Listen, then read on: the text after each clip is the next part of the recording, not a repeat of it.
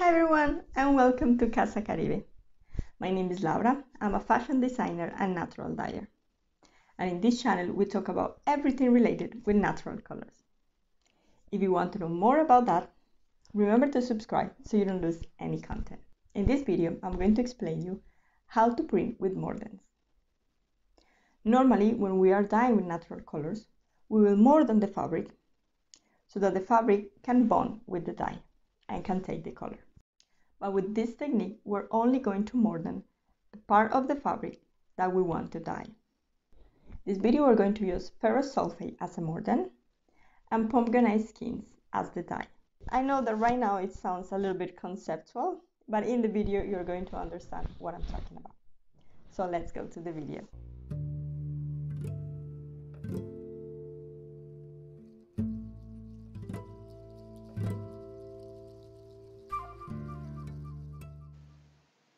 So we're going to need ferrous sulphate, soda ash, vinegar, and guar gum,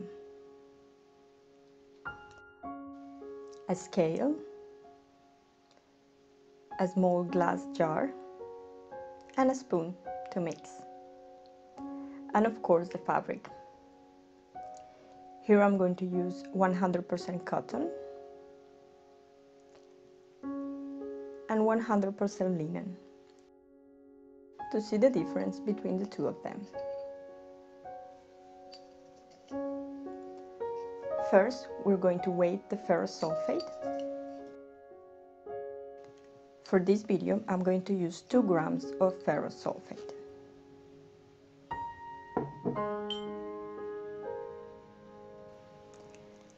Then, I'm going to dissolve the ferrous sulphate in warm water. Once you have dissolved all the ferrous sulphate, you're going to weigh the vinegar. I'm going to use 46 grams of vinegar. Then I'm going to pour the vinegar into the ferrous sulphate and I'm going to mix.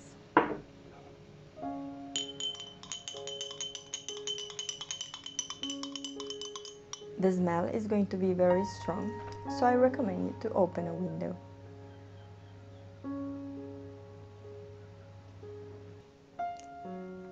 Then I'm going to weigh the guar gum, and for this video I'm going to use 1 gram.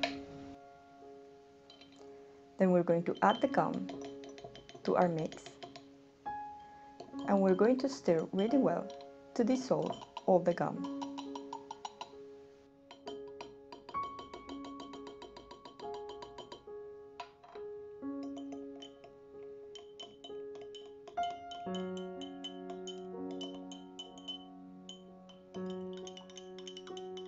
I normally stir for 1 minute to dissolve all the small pieces of gum.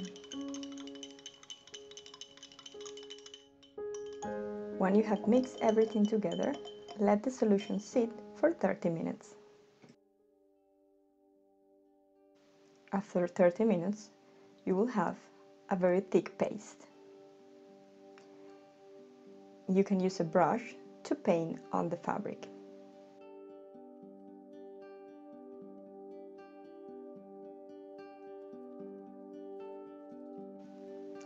Normally, when we dye with natural colors, we will wet the fabric, which means that we are going to let the fabric on water for 30 minutes. But with this technique, we will need to have the fabric dry. In this way, the mordant is only going to penetrate the fabrics that we want to dye.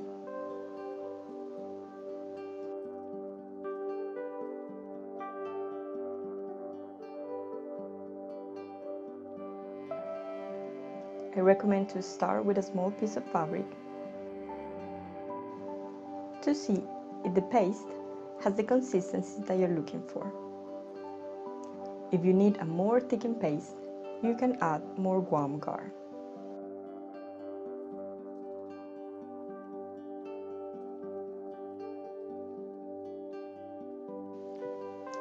I'm going to apply my paste using brushes. so this consistency is perfect for me. But if you want to do screen printing, I recommend to add a little bit more or guar gum.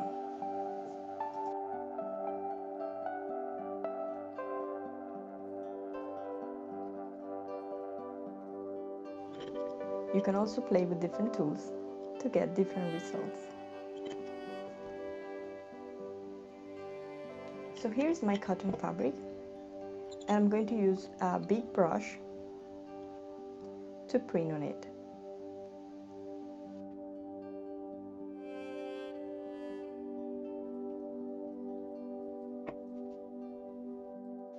I'm going to do an easy print to show you how it works. But you can create more complicated patterns.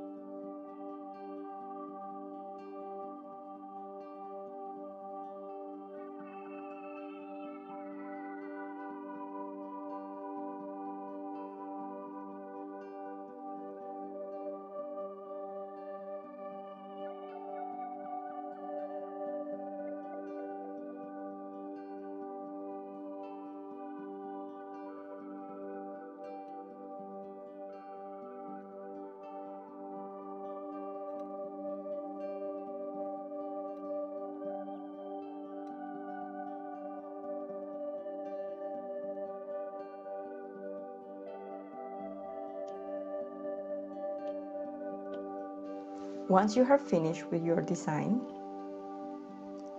you can remove the fabric and let it dry. I recommend to let it dry for 24 hours until you don't smell the strong vinegar.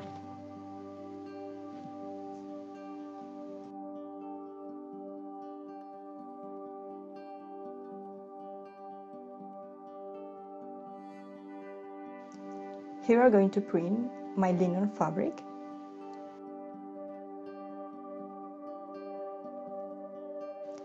I decide to make a more geometric pattern.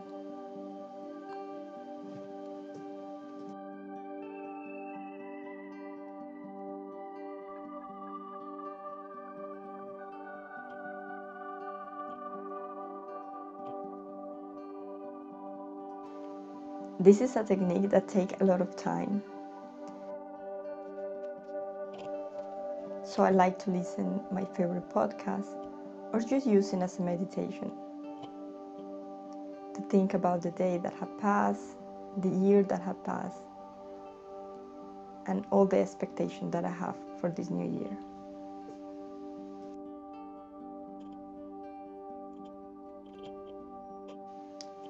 This technique can be used in all different types of fabric, but you will get a better result if you use cellulose fabric. Cellulose fabric doesn't have a great affinity with natural colors. This will mean that the background will stay very white. If you're using protein fabric like wool and silk, the silk and the wool in the background are going to take some of the dye, so the contrast between the Mordant printing and the background of the fabric is not going to be as strong as you using cellulose fabric.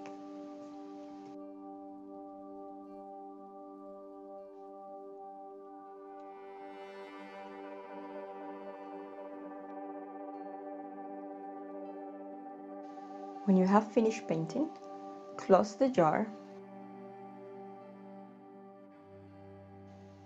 This paste doesn't have a long shelf life, so I recommend always to produce small quantities. Now I'm going to let my fabric to dry for 24 hours.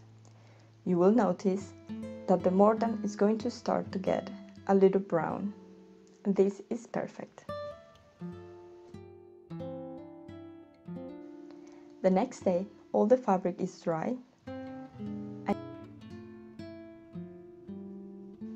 and the strong smell of vinegar has disappeared. Now we will have to dunk the fabric. We're going to submerge the fabric in soda ash to remove all the gum so that the dye can penetrate inside the ferrous sulphate. To dunk the fabric, we're going to weigh 30 grams of soda ash. If you have calcium carbonate, it's better to use it. Unfortunately, I couldn't find it, so I'm going to use soda ash.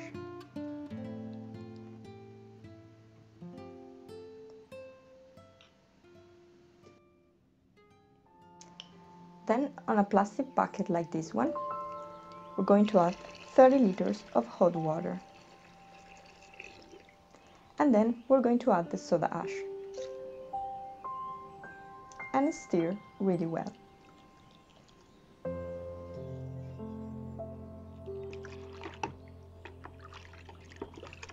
Once the soda ash is all dissolved, you can add the fabric one by one. You will notice that the paste is going to become green, and this is because we are alkalining the solution. But don't worry, because the green is going to disappear once you try the fabric again.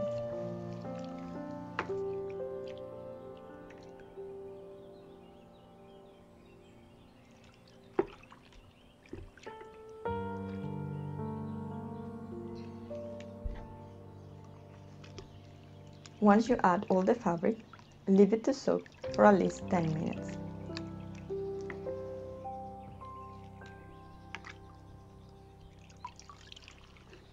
After that, rinse the fabric with enough cold water.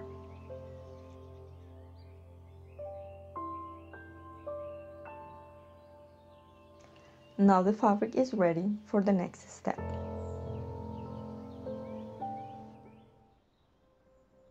Now we will have to create a dye so we can immerse the fabric inside. I'm going to take the pomegranate skins and I'm going to cut it in small pieces. Here I'm using dry pomegranate skins, but you can also use fresh. And on a pot, we're going to add warm water and we're going to add all the pomegranate skins. And then turn on the heat at a medium temperature.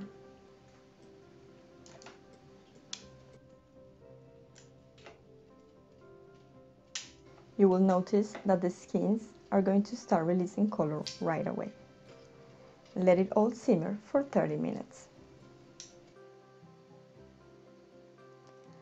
After 30 minutes, the dye is ready to use. Add more water so that the fabric can move freely. And then you can add the fabric. If you're using an exhausted bath, it's better to put the dye again to simmer so that the fabric can take the color better. We're going to add all the fabric and let it inside for about 5 minutes. You will notice right away that the color will change and it will become a rich black.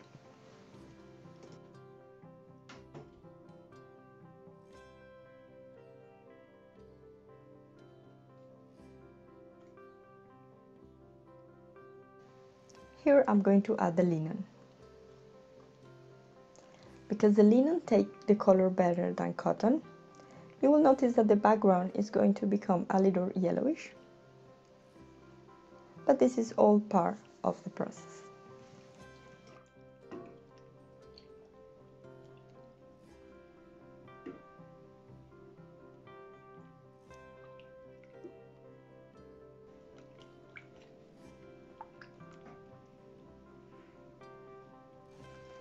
For my linen fabric, I decided to let it in the dye for a little longer because it's a more thick fabric, so it requires more time to take all the dye. I leave it there for about 7 or 8 minutes.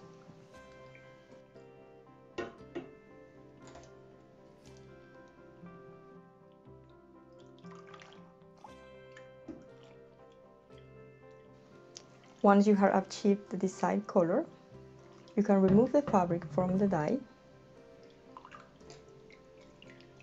and wash it really well.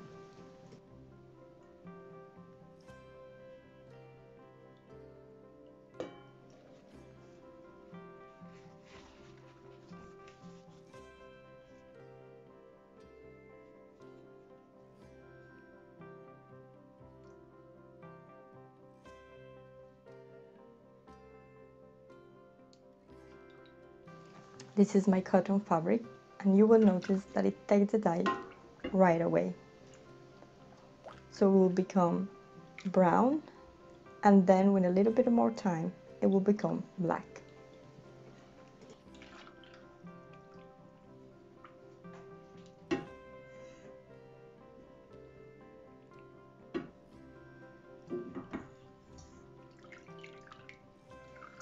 Once you're happy with the color, remove the fabric from the dye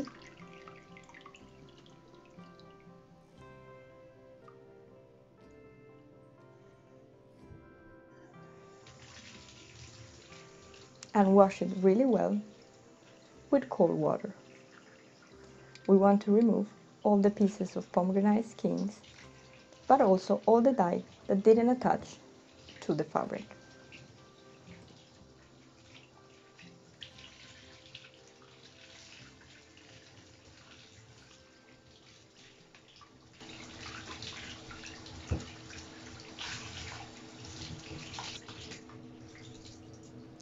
After we wash the fabric really well, you can let it dry.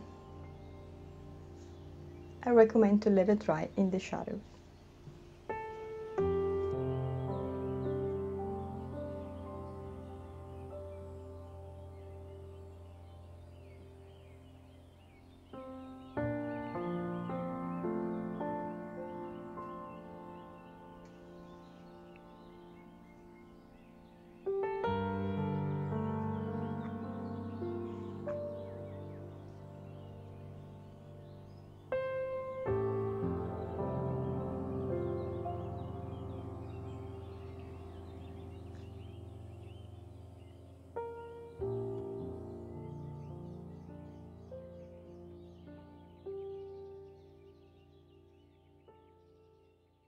At the moment, you will find that the background of the fabric is a little yellowish.